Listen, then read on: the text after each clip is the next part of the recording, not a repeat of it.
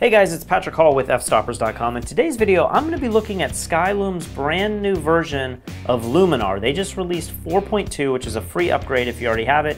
If you don't have it, you can go to the link in the description below, get a copy, definitely check it out. Now there's a bunch of new features that are found in Luminar 4.2, and we're probably going to be going through some of those over the next couple weeks, but the one that I want to focus on is the AI Augmented Sky and also the AI Sky Replacement. Now you've probably seen me use Sky Replacement before, but you probably are wondering, what in the world is AI Augmented Sky? Well, we're about to find out.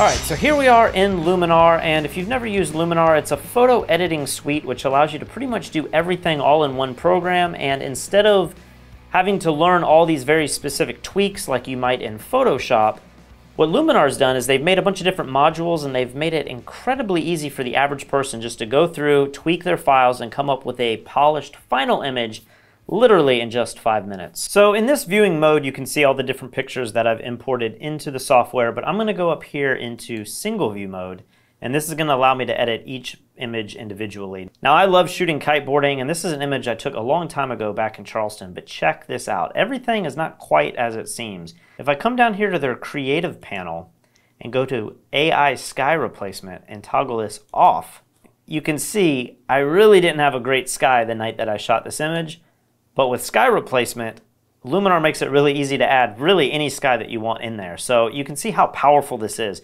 It would be a nightmare trying to go through and get all these water droplets to layer on top of the sky and to get all these kite lines and everything. This would be a pretty tricky image, but Luminar does it with literally a click of a button.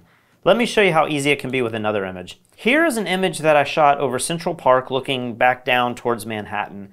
And again, I really didn't have the best sky. Let me go ahead and turn this off so you can see what it looked like before.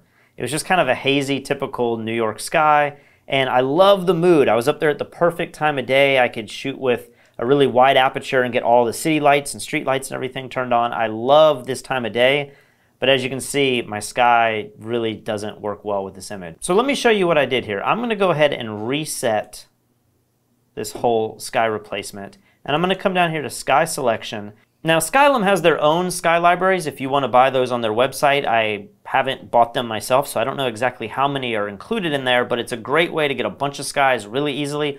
Of course, you can also import your own skies, and for me, I'm going to be using images from Mike Kelly's Sky Library. That's a tutorial that we produced with Mike Kelly. You can find that in the link below. If I come here to Load Custom Sky, and then on my desktop, go over here to Skies, and you do have to use JPEGs. We have a Sky Library full of high-res RAW files, but for this instance, I'm going to just be showing you guys the JPEG versions. And for an image like this, let me see, I want something that's in the blue hour that doesn't have any direct light. I think the image that I really liked was this one here. If I click on this, it's going to import the sky, and as you see, it doesn't look really good where it placed it. So I can use the horizon position and pull it down so that it's going to be in a more realistic orientation. And once I have this in place, I can use the horizon blending slider to really fine-tune exactly how the sky will blend into my scene. Now, if you've ever tried to manually blend skies into a scene, it can be pretty complex, and this is a great example. We have so many buildings with spires. You can see the Empire State Building and the One World Trade Tower back there. This would take a long time to do this manually, but luckily Luminar, I mean, it does such a good job really with just these two sliders right here. If you find that your sky is a little too bright or not bright enough, you can come down here to Advanced Settings, and we can start messing with things like sky exposure, which will either lighten or darken the sky. We can also introduce atmospheric haze, which is going to clean up the sky, or add a little bit of haze depending on if you're in a pristine nature environment or if you're in an urban city like New York. And we can also change the sky temperature, so if your image that you're importing is really warm but your scene is really cool, you're going to want to balance those so that it looks natural and believable. In this case, it's kind of a blue hour, so I'm going to actually make my sky a little bit cooler.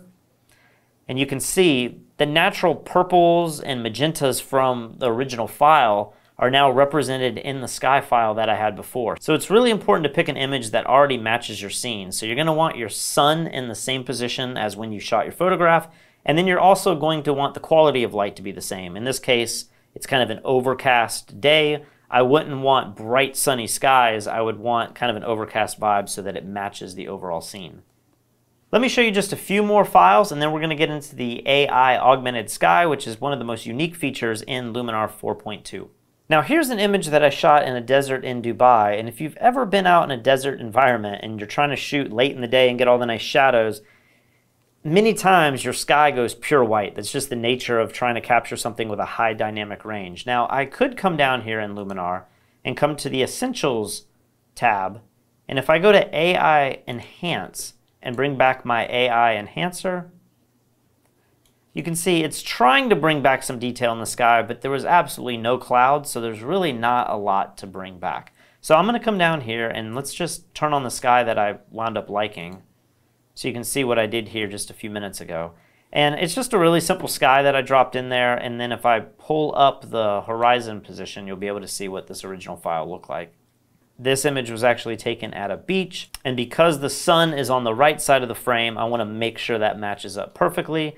If it wasn't on the right side, you can just hit this flip sky and watch what it'll do. It'll flip your whole image, which actually looks a little crazy. It almost feels like this could be a dune like at the ocean, but we know that's not accurate because our sun is in two different locations in this image. So I'm going to flip this back.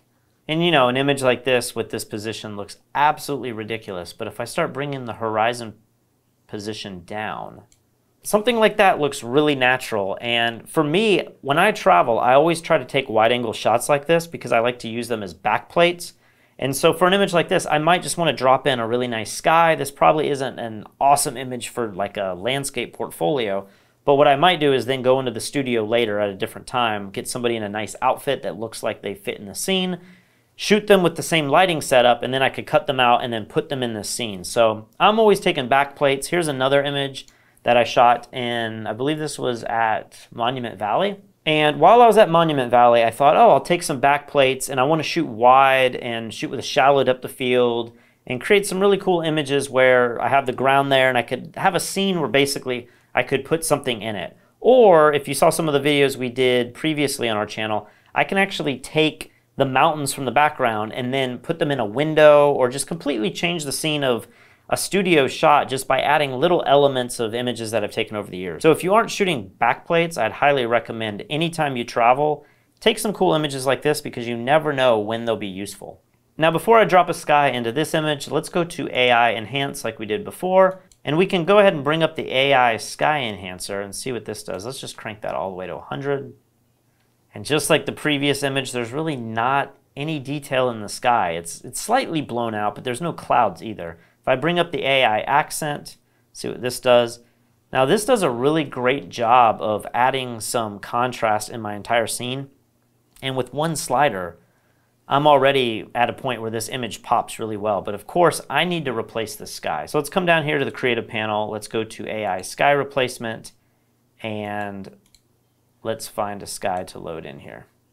So what I'm looking for as I go through all of these images from Mike's sky library is I'm looking for an image that has both the same direction of the light, but then also has the same vibe.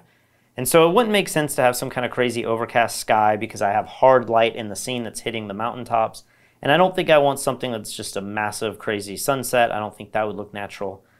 Right here is actually some images. This looks like it was taken in like the Bahamas or something, but it's just really nice blue skies. So let me try to import this file. And as you can see, the ocean is in the frame, so this makes absolutely no sense. But while the ocean is here, let me just show you what it's doing.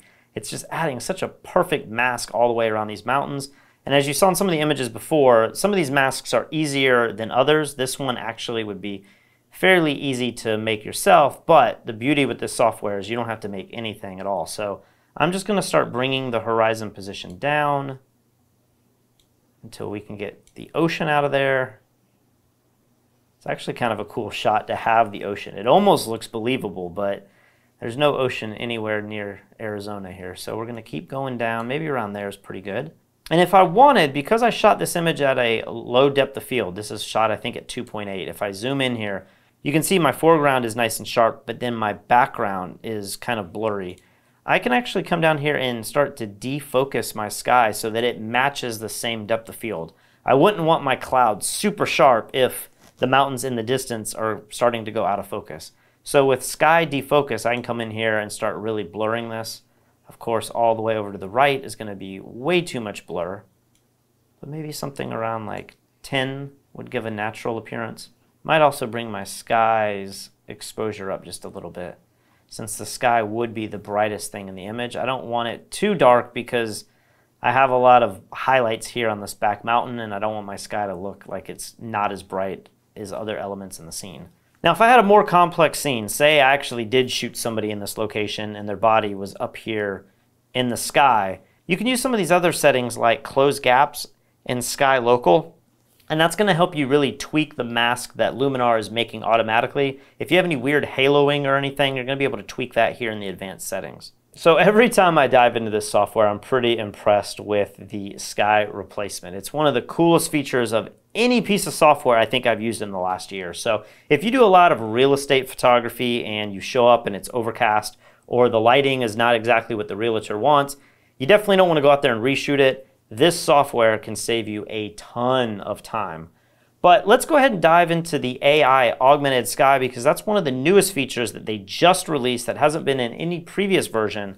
And let's see what we can do with that. So here is another helicopter shot from New York. I'm actually shooting over the Brooklyn Bridge. I absolutely love this image. I'm just waiting and dying to print this large because it's got so much detail. Really cool shot. But if we wanted to do some crazier things, we can actually start to add elements into this image. But let me show you what you can do with the new Augmented Sky module. So if I come down here to the Creative panel, click AI Augmented Sky, they have this object selection drop-down menu, and as you can see, you're going to be able to do a lot of things. They have the Aurora Borealis. You can drop in different balloons, birds, clouds, fireworks, moon, mountains, all kinds of crazy stuff. Let me see here. Let's go down to fireworks would be kind of cool. And what it's doing is it's taking a PNG file that's in the database, or one that you upload yourself, and it's layering it in perfectly, but it's using the same masking techniques for the sky that they use in the sky replacement. So if we zoom in here, you can see it is perfectly masking out all of the buildings and dropping in these fireworks. And when you zoom out, it looks pretty compelling. If we hit Place Object, I can pick this up and move it anywhere I want. And without making any masks whatsoever, I could just throw this thing anywhere I want and it's perfectly masking it out in real time. It's pretty amazing.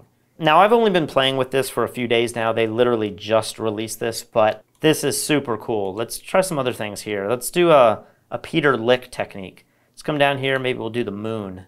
Oh, yeah. Let's spin this around and we can drop it right in there.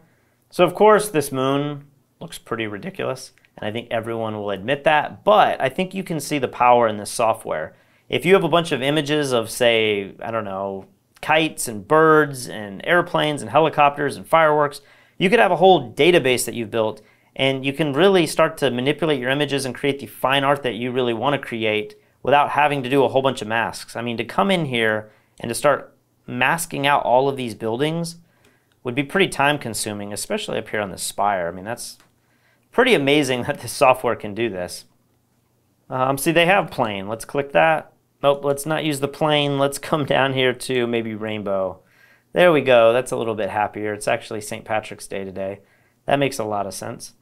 So that is Augmented Sky. Let me come down here to one more image. I actually shot this image for a Puerto Rican photo challenge. This is another frame that I didn't wind up using. But what I do have, I have some pictures of some birds. So let's come down here to Object Selection. Let's load Custom Image.